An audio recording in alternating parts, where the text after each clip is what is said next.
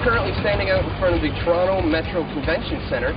This is the location for the up-and-coming G20 summit, which is coming to Toronto on June 26th and 27th. Now, this area that we are standing in right now is being referred to as the red zone. There's reports that there will be upwards of 10,000 police in this area.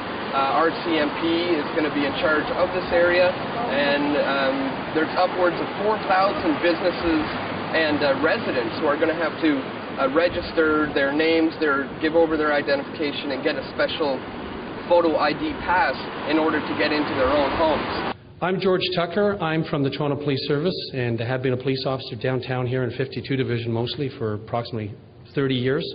Obviously, with these people coming to town, this is a huge international event. It puts Toronto on the global stage. And with these international people that are coming here, we obviously have to take the steps that we deem necessary to provide that protection for them to visit Canada during this summit.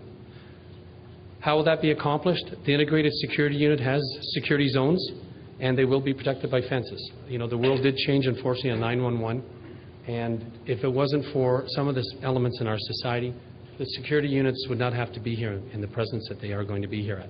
I'm concerned about the protest zone. If, let's say, the police get a little overzealous and there's tear gas used on protesters, I worry that that will antagonize residents. Here we are in front of Trinity Bellwoods Park. Now this is the location that they have designated for the free speech zone, where they say that all the protesters can gather. I do know that because of the town hall meeting we were at the other night, there was a lot of local residents in this area who are not happy about the fact that they're going to be bringing thousands and thousands of protesters into this very beautiful park. Now, the proximity of where this is located in relation to the Toronto Metro Convention Centre, where the actual world leaders are going to be meeting, this is nowhere near close to the actual summit. So here in Canada, protesters actually have the right to be seen and to be heard. That's the whole point of protesting. That's why you make signs, and that's why you chant loud things, because you want the leaders to hear your message. To get around that issue, they said they are going to be setting up a live feed camera within the park, and they will be broadcasting the protesters' message into the meeting room for the G20 summit. So now we are currently down in Toronto's financial district. This is the heart of the financial district here in the city. This location that we are at here is literally just 2 blocks down the street from where we were earlier at the Toronto Metro Convention Centre, where the G20 summit is going to be meeting.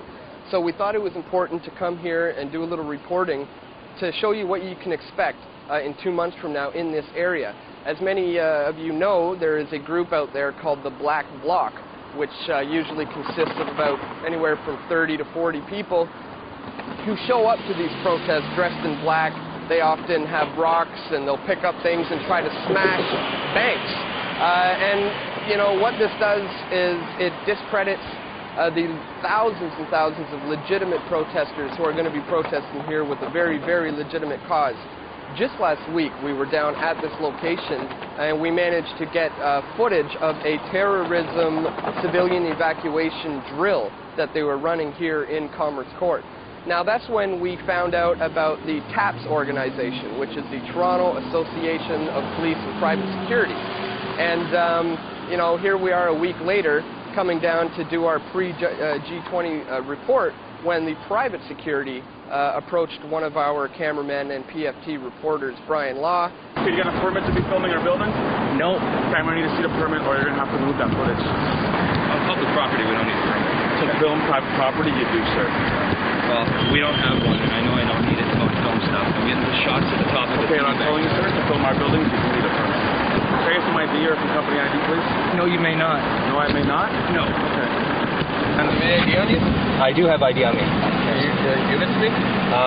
Why do you want to see my ID? Because there's a heightened security because of the G20 coming up. I'm aware. I'm going to go through the accreditation process and everything. All I'm doing down here today is just getting shots on the streets, bank logos, stuff like that, to show the proximity of where the G20 is in relation to the financial district. That's it. Okay, and I'd appreciate if you identified yourself. Well, that's fine. I can identify myself to you. My name is Brian, but okay. You know, I don't think it's necessary to give ID to private security when I'm filming on public property. So Sure, they're helping us out because we've told them to be aware of. Oh yeah, no, I'm aware. Yeah, we saw the private security drill last week. So. What's your last name? LAW. Brian Law? That's right. Your name first, sir? I'm not going to surrender that. Sorry, but I can give you my name, but I'm not comfortable with surrendering any more. Your address? No, sorry. Phone number? No, not my phone number. I'll give you my name, sir. Who do you work for? I work independently. What are you filming? I'm just filming some shots. So we're going to be cutting together a pre-G20 video, just kind of showing the proximity of the downtown core in relation to where the G20. Who do you work for? I work independently. You ready? I do.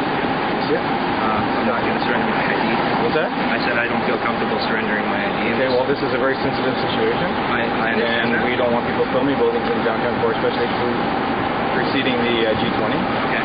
So, yeah. Well, no, I understand that. I'm just going to, go about my own business and just get some shots. You're going to stop filming, right? I'm sorry? You're going to stop filming now? Yeah. I'll stop filming as soon as we're done getting all the shots. You're going to stop filming now, right? Or you're going to give us ID, one of the two. No, I can't do that. I'm sorry. Okay. Okay, well, turn around, put your hands behind your back. Okay. We're going to do it that way. I don't understand why I'm investigating potential. So right now on the camera, as it's still rolling, we are being arrested for placing Officer 99893. PC James, actually. PC James. If you'd like to know. Yeah. They'll be on your record of arrest. Okay. We're just down here in the financial district. We were just put under temporary arrest by the police. They wanted to find out what our names were. We refused to give them our identification. So they put us in handcuffs, turned the camera off, took our wallets out, searched our bags, reported us in, wrote down a police report. And yeah, we got one of the badge numbers on camera, or read it out on camera, before he decided to turn our camera off. So this is the type of stuff that we can expect to see before the G20, leading up to the world leaders coming down to the city. This is truly going to be police state Canada. So this is Brian Law reporting for Press for Truth. Just let out of handcuffs. I'm a free man again, and I'm going to stay free. Now this goes to show how serious they are about security when it comes to G20 issues, especially in this downtown financial district. Hi. It's been reported that up to 1,000 private security officers are also going to be partaking in this security at the G20. So my question is do these private security, will they have the same powers that police have? And then also, how do we hold private security members accountable, say an abuse of power situation arises? I can't really disclose police strength and other people that are being utilized, but I can tell you this. Police officers, again, like internationally protected people, are a very crystal clear designation in law in this country, and only they have the special powers and authority to do things, and private security don't have those powers. And if they are utilized, they have been used at the Olympics and that, they're being very different roles than the actual police roles, and they'll be held accountable. Can you discuss kind of what level the private security will be used? Is it just more? Unfortunately, no, I can't. I see. No. Put the rock down, man. Put the rock down. Hey. Put the rock down. This is our line. These three guys are cops, everybody. In 2007, there was a summit that was held in Montebello, Quebec, where 3 Sûreté de Quebec police officers were caught as agent provocateurs. They were dressed as aggressive protesters with rocks in their hands in an attempt to incite violence. George, as a representative of the Toronto Police, can you assure us that the Toronto Police Force will not engage in any police provocateur agent activities at the G20 summit? What I can tell you is that the Community Relations Group is strictly there on its face to build those bridges and trust. We've reached out to protest groups and we're continuing to do so. There's 2 halves to the Community Relations Group. I'm the one that reaches out to business in that. There's another half that reaches out to protest, demonstration, and rally groups. I'm trying to tell them, not tell them, but advise them of what the laws are and etc., asking for their assistance and compliance with those. Other matters, security matters, I'm not at liberty to discuss those in an open format.